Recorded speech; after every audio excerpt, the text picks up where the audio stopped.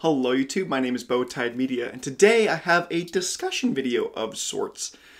It is currently, when I'm filming this, June 7th. This video is going to go up June 8th. And you know what July 4th is? Well, it's Independence Day for America, but it's also Monstercat's 10-year anniversary. The 10th year since Cold Blood and Ice Cream Cones came out back in 2011, and so this is going to be a big deal. Monstercat has done a ton in the past with their anniversaries, and so this is going to kind of be speculation and discussion about what I think is going to happen on the 10-year anniversary, and I'd love to hear what you guys think is happening for the 10-year anniversary.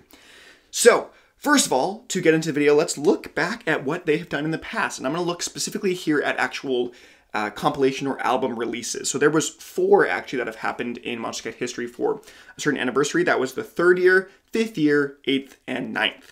So on the 3rd year anniversary, there was a 31 song compilation, but 30 of those songs were just reissued older stuff. It was essentially a best of Monstercat album where they just re-released all of the best songs or highest viewed songs on Monstercat in order practically, with a Didrik mix to top it all off. They did a super cool mashup that happened, and yeah, that was the 3-year anniversary. Then came along year 5, the 5-year anniversary, and we saw another Didrik mix. This one wasn't actually released as an individual song, just a YouTube video this time, but we had a Didrik release that's kind of separate from the actual compilation, and we saw a whole new album of actual original music, where it was 10 songs that were all originals, no remixes, no reissues of Monstercat's biggest artists at the time. People like Tristram, Mr. Fiji, Laszlo, Pegboard Nerds, Stephen Walking, Afixa, it's tons of that kind of stuff. And there was one mega collaboration that happened between 5 different artists. I think it was Keepsake or Richard Caddock at the time. Was it World, Slips and Slurs, Subtact I think was on it. And I don't think Hyper Potions was. I can't remember the last artist, but it was 5 songs. And there was, it was primarily no collaborations though. It was just kind of primarily individuals other than the matches, and I think that one. And then 8-year happened, which was a little underwhelming. By the way, 5-year was my favorite by far. I loved the 5-year anniversary. It was so awesome. If they can do something similar or up it, I will lose my mind. Then 8-year anniversary came, and there was 8 songs to go along with that. All of them were originals, and there was a lot of collaborations in those, but those felt a little underwhelming to me, and I think a lot of people shared the same sentiment of that as well. And then there was the 9-year anniversary, which was 90s themed. 6 songs were reissued of older popular music. There was essentially just covers. It was just 6 covers from Monstercat artists of non-Monstercat artists songs from the 90s. Which brings us to right now.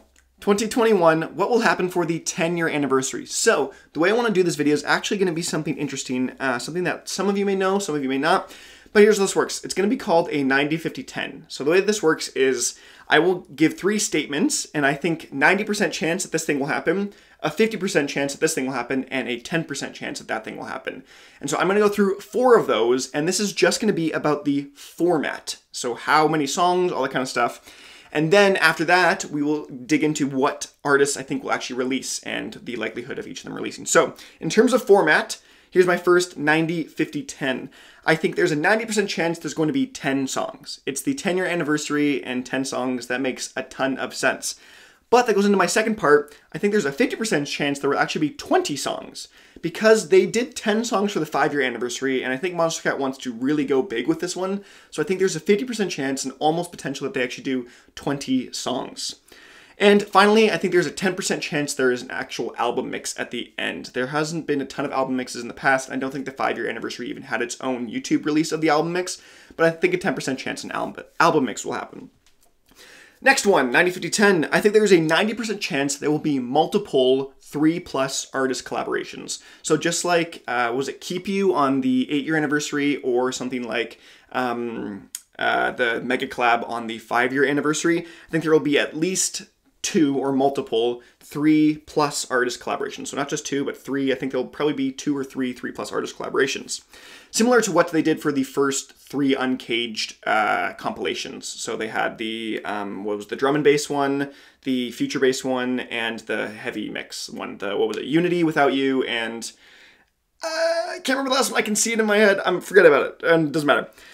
So there's also, I think, going to be a 50% chance there is all originals and no remixes. So just because they do the kind of remix stuff back in, or they're going to, or they have in December historically, I think there's a 50% chance that this 10-year anniversary will have no remixes whatsoever.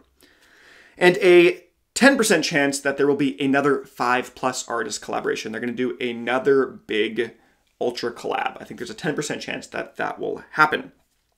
Next one, so those are the two 90/50/10s. Next one, I think there's a 90% chance there will be one Silk release, one Silk artist on this compilation album, this 10-year anniversary, just because that would be kind of the last year, like that would be like a 2021 year in review. Was obviously Silk was a big thing, and so I think there will be just one singular Silk release song. I think there's a 50% chance we're going to get another Didrik mix. So yeah, that's fairly simple. I think there's just a 50% chance we will get another Didrik mix. And I think there is a 10% chance that they will go by the year and do those 10 songs by year, if that makes sense. So 2011 will be or the first song will be a 2011 themed song, or use the artist from back then, and then a 2012, and then a 2013, 14. I think there's a 10% chance they'll actually do it like that. That's what I thought they were going to do for the 8-year anniversary, but then they didn't quite. So, like, I mean, for example, they wouldn't have, like, Grant be the very first or second song. They would have it be, like, the 5th or 6th or something like that. And finally, my last 90/50/10, I think there's a 90% chance the first songs will be released in the week of June 14th to 18th. That just has enough lead-up time. And because July 4th is actually on a Sunday, I think the last song will be released on the Friday beforehand. So I guess the 2nd. So I think they'll do 3 full weeks of releases is my guess. A 50% chance that there is no chance to be spoiled of the songs before they release on YouTube. What I mean by that is I think they will release on YouTube and Spotify and SoundCloud and Apple Music everywhere simultaneously. They did that for the 5-year anniversary where you actually couldn't go and see what the next release was going to be. It was hidden on Spotify until the actual minute that it was supposed to come out. And I think they will do the same thing where maybe it'll be released at like a 10 a.m. that day or something like that. So that's what I think 50% chance that will happen. And finally, a 10% chance there will be a glitch hop song. We haven't seen a ton of glitch hop in recent years at Monstercat, but there's actually more than 100 glitch hop songs in Monstercat's discography. It is the 8th most represented genre, according to my stats. So I think there's 10% chance there. So I would love to hear what you guys think in the comments below. What are your 90/50/10s? What do you think will happen? Now let's quickly get into the artists. What artists I think will be releasing on this album. And I have 4 categories here that I'm just going to list off on the screen here. I have for sure, likely, not likely, and next to impossible. And so I will quickly go over some of them, and some of them don't need explanation. So first of all, and there's also no order to this. The way I was doing it in my sheet, it was all over the place. I think for sure these people get releases. Pigboy Nerds, Stonebank, Muzz, Stephen Walking, Rogue, Tokyo Machine, Afixa, and Grant. I think those are my for sure. I would be shocked if any of them weren't on this compilation in some way or another. And the beautiful part about collaborations is that if there's a mega collab or something like that, an artist can just be on that, and there can be, even if the song is, let's say, yeah, if it's 10 songs long, let's say, there can be like more than 20 artists that are actually featured on the project. And so we're not sure what it's going to be like until we actually listen to it. Next, artists that I think are likely, so not for sure, but likely. I think Conro, Mr. Fijiwiji. I said Mr. Fijiwiji unlikely, not for sure, because he's in school right now and so he's working a ton on that. But he just came out with a tweet before I was filming this video that said that he's got a new song from 2021 coming out, and I think it's going to be the one that is this one for this album. So I would probably move him up to for sure now. But I also think Coven, Direct, AU5, Vicetone, Slippy, Kuro, Infected Mushroom, Fool, Ramesses B, Noisestorm, Laszlo, Half an Orange, Doomu, Nitrofun, Pixel Terror, Protostar, Faint, Bad Computer, Bishu, Dion Timmer, Varian, which I think Varian might be almost 100% now because she also said that she was releasing had a pre-master going to Monstercat, and so I think Varian will have a release almost for sure, I think, at this point, but it's still likely, I think. Eminence, Cloud9, and Boss Fight. So there are a lot of artists there. So just the artists in for sure and likely, that fills up way than enough spots to actually put out this compilation. So there's just a ton there. I'm also only going over artists that I think had 20 or more releases of all time on Monstercat, and a few that didn't, that I kind of sprinkled in that I think maybe should be noted.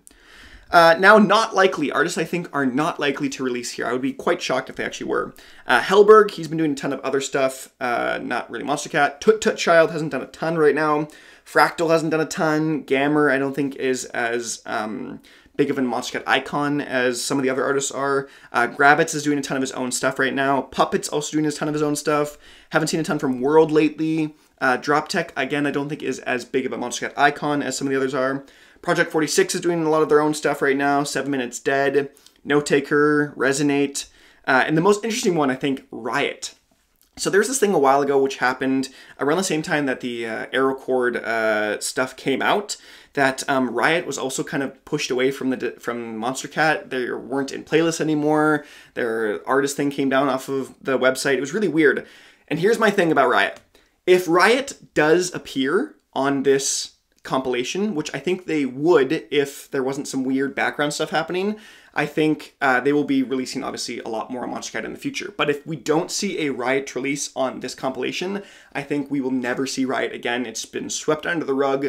We are none the wiser, us as an audience, and I think we will just never hear from Riot on Monstercat again. That is my prediction if we don't get a Riot on this release. Okay, so also not likely, I don't think Rootkit, Throttle, Draper, Darren Styles, Xylent, Mazaire, and Nigel Good.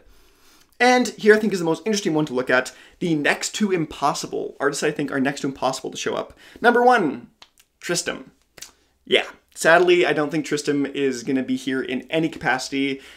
For the 5-year anniversary, he was the most sought after or wanted song in there, but I just think things have changed. They've took out his songs from the discography. They're just removing his stuff from Spotify. It's just all Tristam branding now instead of Monstercat. So no Tristam. I think sadly we won't see it. If he does, I will be so thrilled. I'll be so happy. I think they should put aside any of their musical differences just to do it as part of just for the fans, in my opinion. But there's a ton of politics, I'm sure, behind the scenes. And with that, Haywire is similar. Haywire has the same manager. I think is what is Pero. I think is his name. And so Haywire's done the same, where like Twofold Part 1 isn't even on the website anymore, and that's like an iconic Monstercat compilation or album. And so I don't necessarily agree with it, but I don't think Haywire or Tristam will either be on because of other political stuff. Astronaut, I don't think will be on this at all either, just because they're doing their own stuff. Karma Fields, I don't think it's next to impossible that he be there. There's a ton of controversy behind his songs, or I wouldn't say controversy, but a lot of people didn't love his songs right away. I think Karma Fields should be on it, but I don't think so. Televisor, we've seen almost nothing from them recently, so I don't think they'll be on here at all. And finally, Slander, with just their new record label and all that kind of stuff that's going on with there. I just don't think we'll see them at all. So, that has been my predictions for the 10-year anniversary. Let me know what you guys think. Let me know the 90, 50, 10s. 90% chance you think something will happen, 50% chance you think something will happen, and a 10% chance you think something will happen. Let me know in the comment section below. I would love to keep these discussions going there. And yeah, I'm excited for the 10-year anniversary, and we'll see how much of this I get wildly right, which will be probably nothing, because I will most likely get it all wildly wrong, and I hope so. So, I've been Bowtied Media, and I will see you guys in another video.